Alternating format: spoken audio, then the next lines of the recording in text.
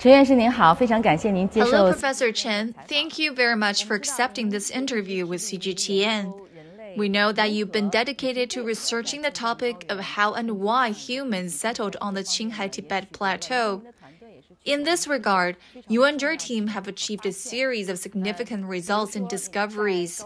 For example, the discovery of the Denisovan jawbone fossil on the plateau is a breakthrough that has hugely impacted the international archaeological community. This discovery has pushed back the history of human activity on the Qinghai-Tibet Plateau from the previously estimated 40,000 years ago to an astonishing 160,000 years ago, extending it by 120,000 years. Could you please share with us the significance of such a major discovery in exploring the migration and evolution of humans on the Asian continent? 我们知道人类经过了几个非常重要的阶段。 We know that human evolution has gone through several crucial stages, from early hominids and upright hominids to what we call early Homo sapiens in our country, and then to modern Homo sapiens or modern humans. The Qinghai-Tibet Plateau, as we know, is an extremely unique environment, with an average altitude exceeding 4,000 meters. This high altitude results in both severe cold and oxygen deficiency, and oxygen is vital for human beings. The plateau's distinct conditions, characterized by harshness, hypoxia, high altitude, and intense ultraviolet radiation, make it an environment where human survival is extremely challenging. Despite these challenges, humans have inhabited almost all islands and areas on Earth, except Antarctica, and have even been present in the Arctic. The Qinghai-Tibet Plateau is no exception. We now know that the plateau is home to Tibetan and Sherpa populations. How humans reached this region, why they did so, and how they adapted to the environment afterwards are globally significant topics that everyone is interested in. Our research focuses on the discovered jawbone fossil. Firstly, morphologically, it is not from a modern human. Measurements of its jawbone dimensions indicate that it does not belong to an upright hominin, but rather it is most likely from an archaic Homo sapiens. However, this cannot be conclusively affirmed as the fossil is relatively small. We have attempted to explore new methods, such as testing ancient proteins, which suggest a population related to the Denisovans or a branch thereof. Within the Denisovan population, there is a unique gene called EPAS1. Initially unknown, this gene was later found to be highly prevalent in modern high-altitude Tibetans, including the Sherpa people, indicating its role in adapting to oxygen deficiency. Our study of the fossil aims to answer two main questions.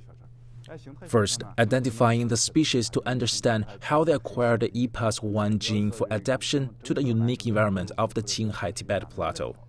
And second, determine the time period during which this population existed. Unfortunately, due to the risk of damaging the fossil, we did not directly test its age using teeth. Instead, we analyzed the crystallized calcium carbonate found on the jawbone surface. This calcium carbonate quickly sealed after the individual's death, providing an age close to the time of death, with an average age of around 160,000 years. 人类虽然在青藏高原已经生活了这么长时间了。 Although humans have lived on the Qinghai-Tibet Plateau for such a long time, which factor, the benefits or drawbacks, has a greater impact on the local ecological environment? Do you have any recommendations for the overall health and sustainable development of the Qinghai-Tibet Plateau? 就是我们人类就是从最早就是我们来自自然。 Originally, humans came from nature and developed in harmony with it. Gradually, we evolved into a hunter-gatherer lifestyle, staying in one place when resources were abundant and moving to another when they were scarce, essentially adapting to nature. As we entered the agricultural phase, we began to record and calculate, and human impact on the environment increased. In the industrial era, the impact expanded from regional to global, significantly affecting the environment. Beyond the profound impact on the Qinghai-Tibet Plateau, our primary concern in early assessments were understanding how human societies influenced the natural environment. We assessed the historical human activities and evaluated the contemporary impact of industries, agriculture, mining, transportation, tourism, and other factors on the environment. Simultaneously, the government has undertaken numerous environmental protection initiatives, such as forest and grassland conservation. We also need to evaluate the positive impacts of these ecological projects. Generally speaking, from our country's perspective, although human activities on the Qinghai-Tibet Plateau have an impact, the overall impact is relatively small. The impact of human activities on the Qinghai-Tibet Plateau is approximately one-third of the national average for human activities. It remains one of the areas with the least human impact globally. However, it is crucial to recognize that human activities are continually increasing, and in some regions, the impact remains substantial. Certain engineering measures have resulted in significant environmental effects. Therefore, the purpose of our assessment is to understand the extent of the impact of human activity on the ecological environment and to purpose recommendations. Our recommendations include legislation for the ecological protection of the Qinghai-Tibet Plateau, serving as a model for global ecological conservation. You've emphasized multiple times the importance of China's western regions, as well as the arid areas in Central Asia and the Middle East, as crucial pathways for material and cultural exchanges among humans. Additionally, you've led a national research and development program focused on the impact of climate change in the arid regions of Central Asia and its connection to the historical changes along the Silk Road civilizations. This project involves a cross-disciplinary study that spans geography and archaeology.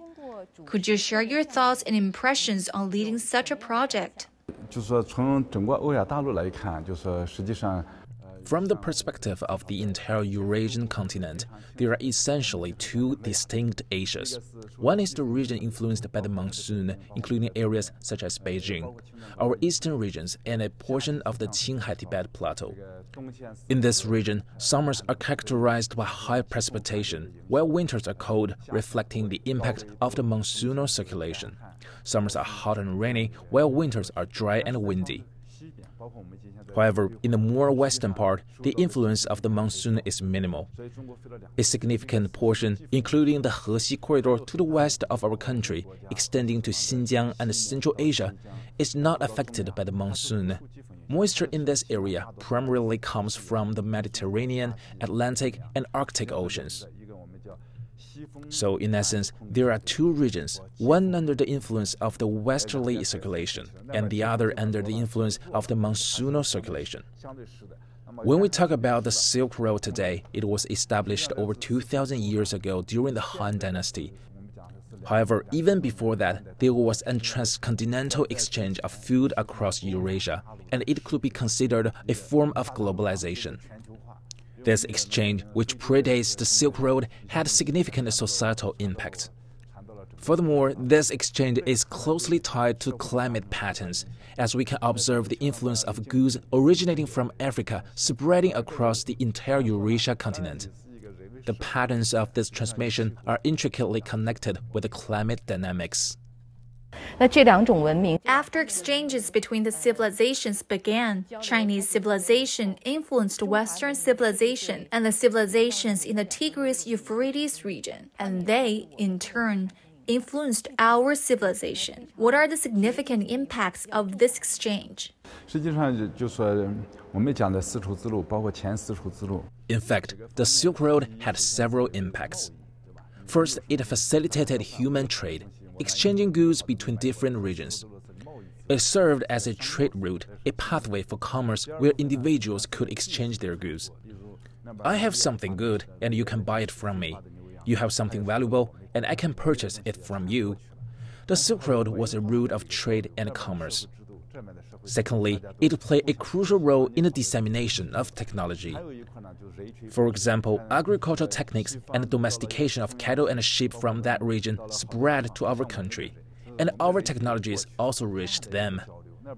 Additionally, there was cultural exchange. Societal systems from one region and societal systems from another impacted each other, absorbing the positive aspects of each. Another fact is the movement of people. In Central Asia and other areas, there were many people who resembled the Chinese. In essence, our populations were also in communication. In fact, northern China has always been a convergence of various ethnic groups. Society is continually a process of mutual exchange and interaction. 就是交流。 Communication has the power to break barriers and overcome obstacles. In fact, communication is an advanced and essential mode of human development. We should not abandon this mode of development, though the world may be more complex now and we face various challenges in communication. You established an organization in 2019 called the Association for Trans-Eurasia Exchange and Silk Road Civilization Development. What was the original intention and purpose behind initiating this international alliance? We know that historically, the Silk Road brought tremendous prosperity to humanity, fostering the development of the entire Western Hemisphere, including Central Asia, West Asia, and Europe. The extensive trade at that time propelled the societal development of the entire Eurasian continent. This process had already been established before. I believe there is a need to establish a platform that facilitates mutual communication. Such a platform would enable cross-continental exchanges in culture, trade, technology, and populations, ultimately promoting societal development. Understanding human societies from a historical perspective helps us better comprehend contemporary initiatives such as the Belt and Road Initiative and the concept of a community with a shared future for mankind. Therefore, the purpose of studying the past is to inform the present. Investigating past climate changes and their impact on the Silk Road holds significant practical importance for optimizing the utilization of the Belt and Road Initiative and mitigating the environmental impact of human activities in the future. 对。